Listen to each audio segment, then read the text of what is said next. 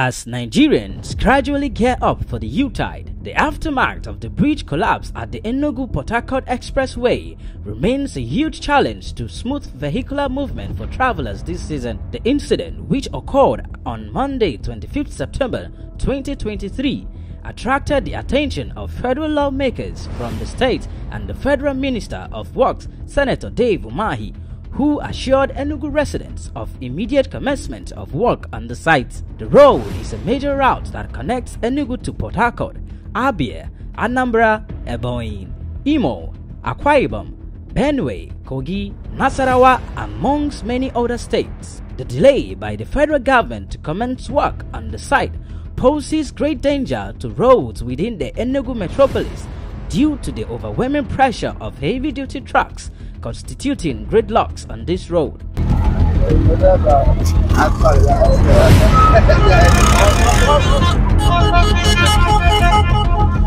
The popular Nza Street, Bisala Road, Independence Avenue, New Haven, and Rangers Avenue, who were at its deathbed, remain ghosts of themselves as a result of overweight. Speaking to Ugama TV, some Enugu residents who lamented the hardship caused by the incident narrated their ordeal and called on the government for immediate intervention. Because of the bad road, the road that fall, it just bring the goes through everywhere. Alright, so what are you suggesting government should do? Let government come and repair that very road. That's the express road.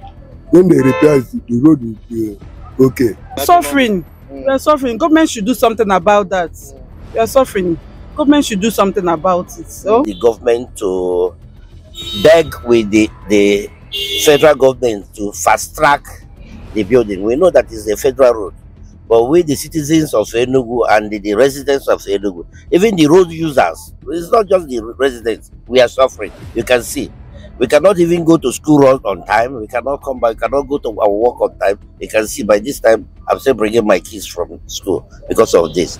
Please, I'm begging His Excellency, Barrister Peter Mbah, the governor of Enugu State, to please liaise with the federal government. I know that he has been doing it, but he has to tell them what we are suffering. It's a terrible thing. I think, yes, we're all aware of what caused it. The government should look into it. It's high time. You know, it's about 2 weeks now, or they are going to 2 weeks. So something should be done about it to get it cleared, so that the motorists will be moving freely on this road. We know that government have done something on that. They are planning to at least fix the bridge, so that we will know whether this thing will end.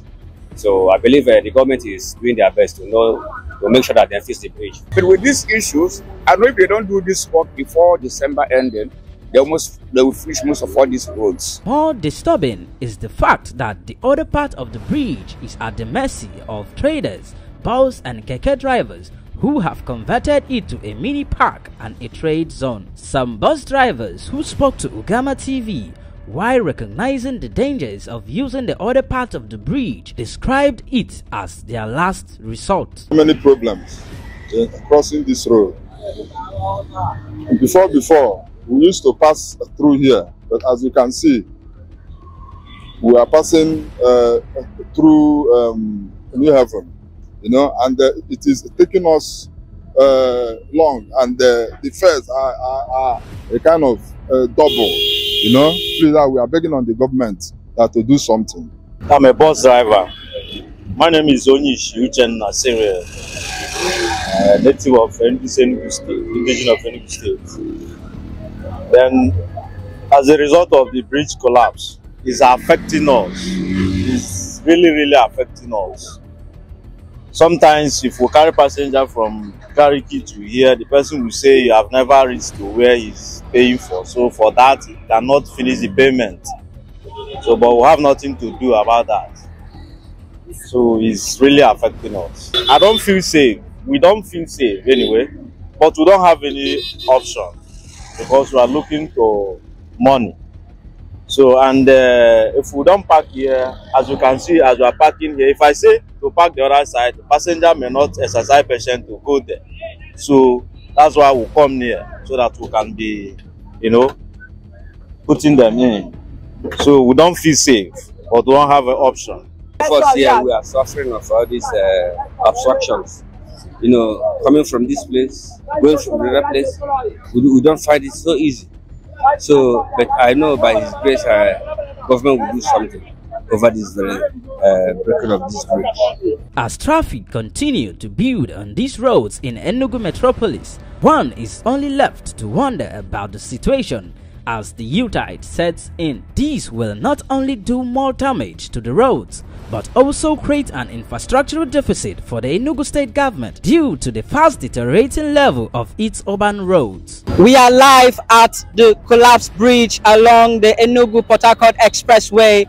2 weeks ago, there was a collapse of a bridge, and if you can see behind me, the bridge is still in the state which it was being even after the visit of the Minister for Works was here a few weeks ago and assured Nigerians that work would commence immediately on this part of the road. This is a major road that links Benue, Kogi, people coming from Port Harcourt, Abia, Imo, and a lot of other places in the southeast and the south-south. And we can see that the road up to now, nothing has been done by the government to commence work or fix the bridge. And looking at the festive period which we are approaching, it will become a very serious issue starting from next month down towards December to January. Enugu state is already congested and the roads within the metropolis are already wearing away. From Ugama TV, Enugu, I am Emmanuel Tewase.